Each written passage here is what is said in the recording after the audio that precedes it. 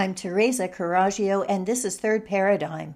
Today, I want to ask your help in solving a puzzle that I have been working on for a very long time.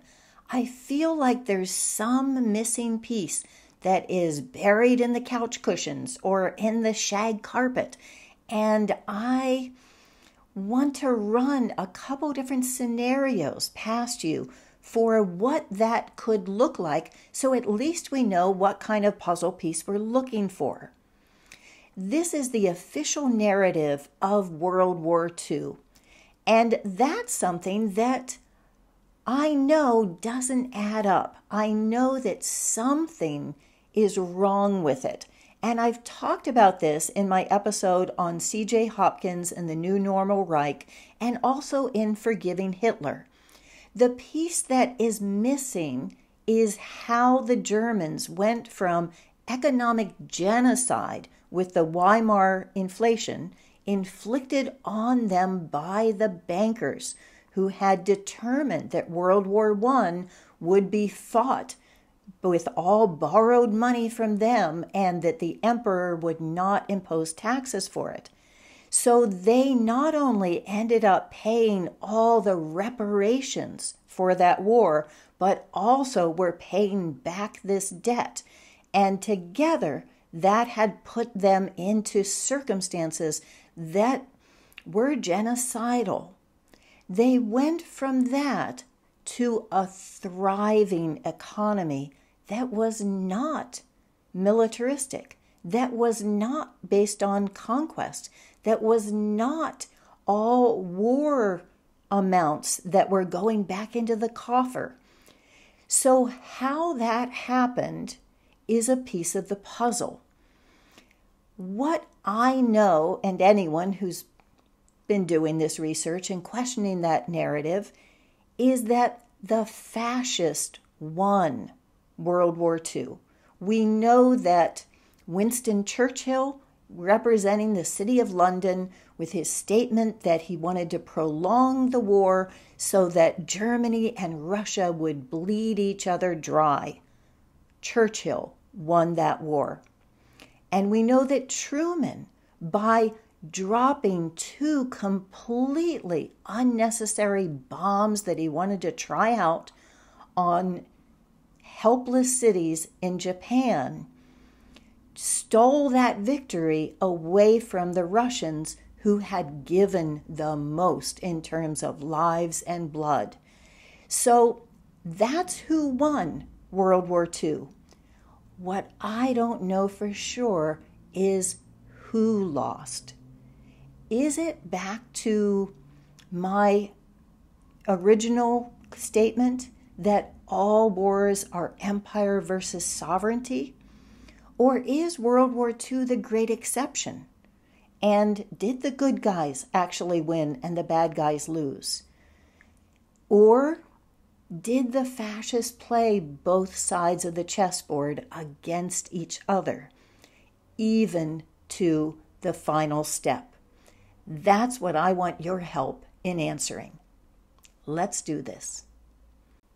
So here's scenario 1 for how Germany went from the genocidal Weimar inflation inflicted by the bankers to becoming an economic powerhouse where there was high employment, high levels of production, and a very high standard of living, and this was before the invasion of Poland. What I was doing recently was talking to Joe Atwill, who always gives me more pieces of the puzzle that I can then juggle. So the things that Joe was talking about was research into Madame Blavatsky, the founder of the theosophy religion, if you can call it that. And that rather than being a mild-mannered mystic, she was really a militant who then used her theosophy as a cover for things that involved a lot of cavorting with very wealthy people, and that she designed the swastika, and that she also helped with the Aryan salute, which was also developed by the person who wrote the Pledge of Allegiance, because I do remember that from other research that originally the Nazi salute was what one did while reciting the Pledge of Allegiance, just to keep in mind. So in that scenario, there are the Freemasons, there is a global group of oligarchs that then are funding Hitler and reconstituting Germany. So you have bankers, and maybe it's the same ones, maybe it's not, that according to Joe, the Rothschilds were sent out of Germany, and that J.P. Getty ended up getting all of their art collection, but that it continued to have connections with all of those bankers, and that they were funding Hitler in secret and able to, I guess, reconstitute the entire German economy with the money that they were pouring into it. What concerns me about that scenario is if they were the same bankers, why would they do that? I mean, there's other labor pools around, and that you don't really want to have a high standard of living for everyone if your objective is to get people working for cheap for you. So I just don't know, but it's definitely something that I think we should consider. And then there's the second scenario, which I've talked about before, and Ellen Brown talks about in Web of Debt. This is that when Hitler was in the military, he was assigned to spying on some socialist who had studied the American system. They had studied in the U.S. the system that William Jennings Bryan was trying to put into place of sovereign money, of money that you were producing yourself without borrowing from the bankers. And that when he became the Führer, he put that system into place. And there are quotes from him that I have cited before where he says, why would we borrow from the bankers? We have everything that we need. We have plenty of skilled labor. We have the resources. We have the producers, and we have the consumers. So why do we need the bankers? So that would be consistent with what we've heard about his system in terms of how that could have made Germany, if they had ousted the bankers, be able to go to this thriving economy. But I believe the bankers would not have taken that lying down. That if he had ousted them and had done this other system, how would they get back at him? Now, when I use the word Hitler, I'm not sure that I'm talking about a historical figure that has not been mostly fictionalized. So let's look at this scenario and what that would mean.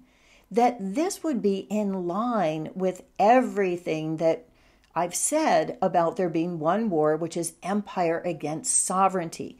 Germany at that point would have created a sovereign economy, and perhaps that was crushed by the bankers.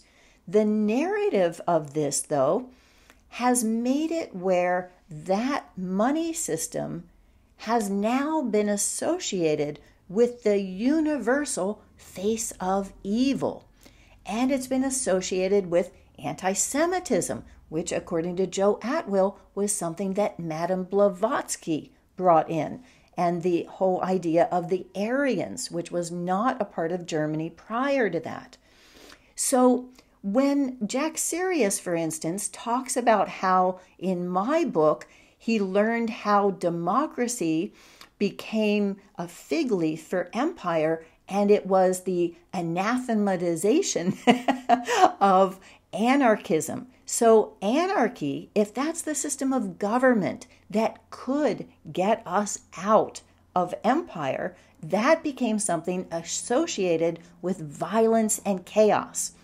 And in the same way, when I talk about the story of Jesus being something that is a fig leaf for empire, the zealots who were completely against empire and were absolutely proactively, revolutionarily violent in their own defense, they became villainized and an insult to call anyone a zealot or an anarchist.